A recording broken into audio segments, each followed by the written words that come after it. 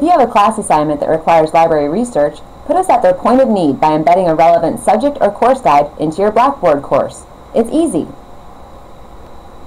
First, find the guide that best suits your class's needs. Copy the URL from the web address bar.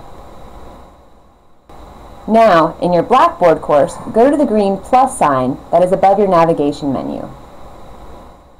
Select Add External Link to add the guide as a link in your navigation menu. Name the link something obvious for students.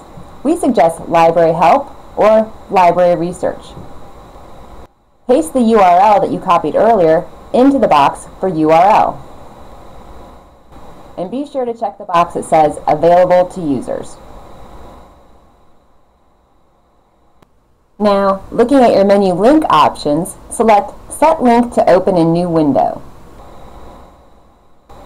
It's as easy as that.